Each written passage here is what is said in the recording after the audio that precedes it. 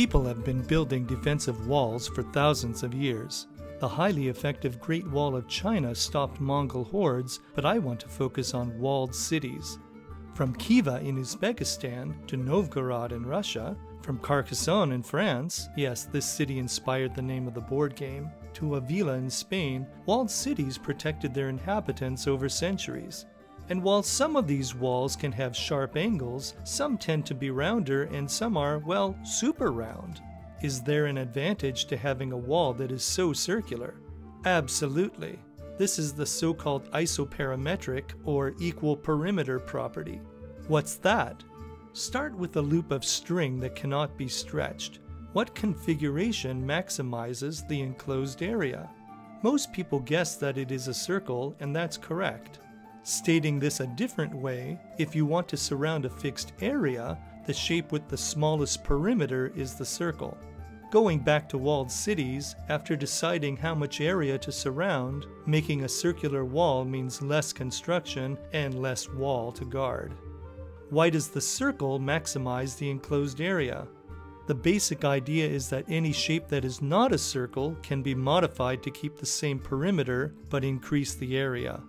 For example, take a shape that is not convex and reflect this piece of boundary so that the perimeter is unchanged but the area increases. Or consider this shape that is convex.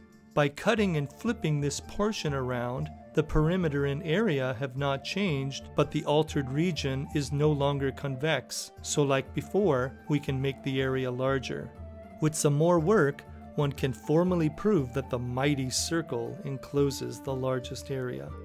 This idea of maximizing the area is connected to the ancient story of Queen Dido of Carthage. Legend has it that she was given as much land as she could surround by the hide of a bull and the coast.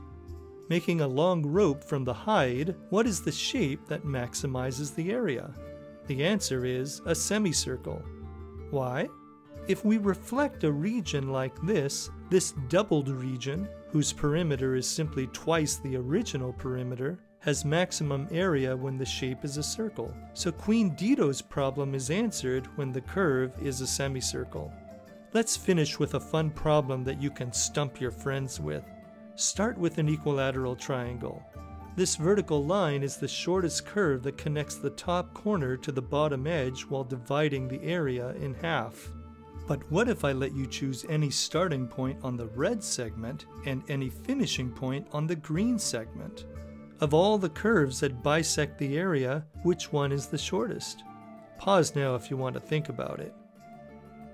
The trick is to make copies of the triangle and form a hexagon.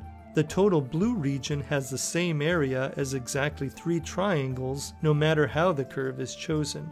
Since this area is fixed, the isoperimetric property tells us that a circle attains the shortest perimeter, so the curve we are looking for is this circular arc.